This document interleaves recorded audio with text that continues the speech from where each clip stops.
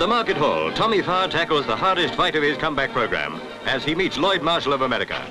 Marshall, who is giving away a stone, is about the same age as Tommy, but he's never stopped fighting. Tommy has 10 years layoff as a handicap.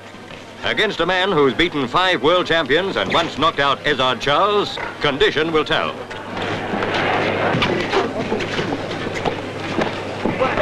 Tommy is fighting with all the old cleverness, using all his ring craft, but Marshall's very fit and scoring, and Tommy is beginning to tire.